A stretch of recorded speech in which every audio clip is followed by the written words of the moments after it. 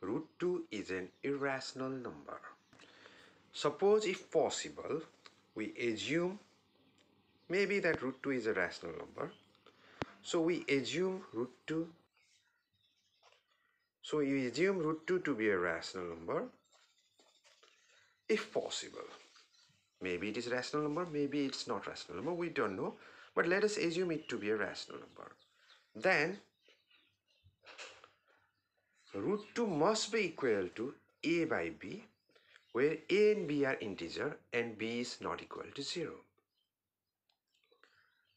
Now root 2 cannot be equal to an integer 1 because 1 square is not equal to 2. Root 2 cannot be equal to an integer 2 because 2 square is not equal to 2. Root 2 cannot be equal to any integer, so b cannot be equal to 1. Further, we assume that if a and b were having some common factor, we are cancelling that out. So a comma b do not have any common factor.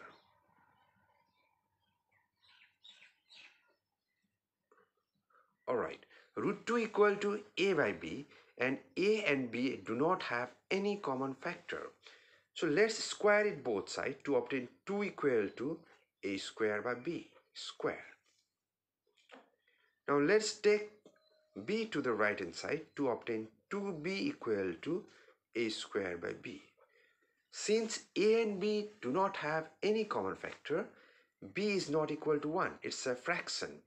Whereas this side, it's an integer. 2b, 2 times b, that's an integer. Whereas a square by b, that's a fraction. So we obtain a contradiction.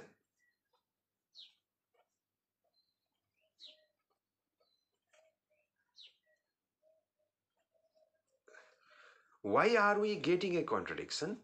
We are getting a contradiction because we are assuming root 2 be a rational number.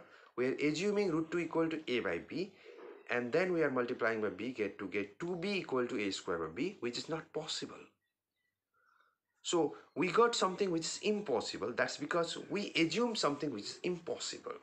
Therefore, root 2 is a rational number that is impossible. Root 2 is not a rational number.